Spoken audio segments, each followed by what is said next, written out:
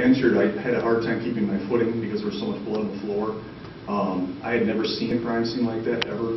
There was blood on the walls, blood all over kitchen utensils. I think I saw a frying pan in the kitchen that had blood and hair on it. It was bent and it looked like it had been used as a weapon. I walked through to proceed to the back of the residence into the bathroom. There was blood all over the stool, the toilet, the sink. The water was running in the sink. Near blood spatters on the walls, everywhere. It was everywhere. I just don't remember not seeing blood anywhere in the apartment. The inability to move throughout the apartment without touching blood aside, did you or Corporal Deutsch, were you mindful to not move or touch anything? Correct. We were just looking for people at that point. I did not touch any objects in there, as far as I know, but it was just a search for people or victims or suspects. And did you find anybody in there? We did not. Did you put up crime scene tape? I did, I believe, at the front of the residence. I don't recall doing the back side, but I helped out with that process. Safe to say once you and Corporal Deutsch started your sweep that it was a secure crime scene? Yes, after we exited, yes, it was secured from there.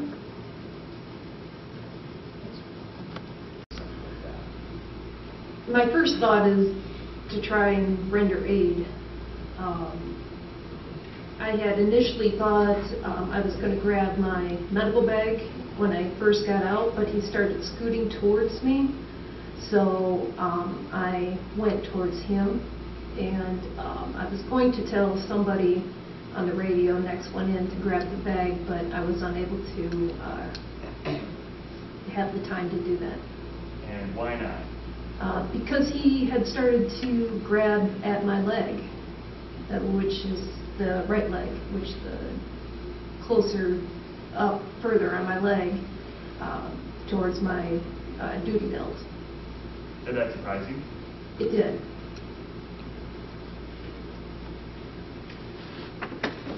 What kind of things was he saying? Do you remember? When I first pulled up, I heard him say that somebody was after him. The mic on my duty belt didn't pick that up though. Are there, in general, and especially as people move off screen and that kind of thing, does your microphone pick up 100% of what's going on? No. The market states Exhibit 3.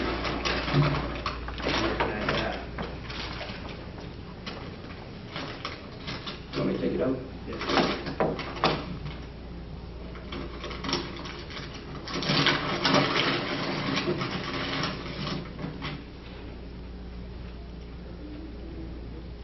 Appears to be the handle that we found at the scene.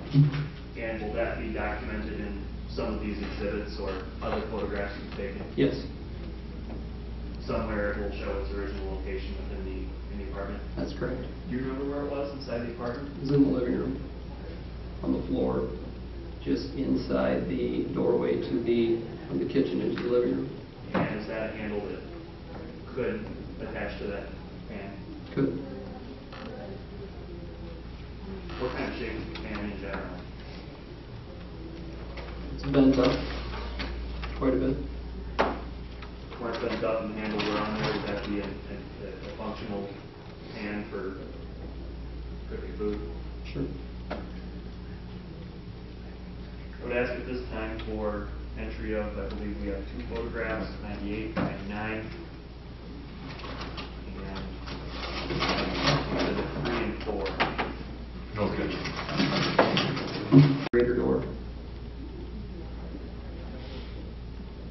There's also a pop can sitting near what appears to be blood on the counter. And the last exhibit to your right there, which one is that?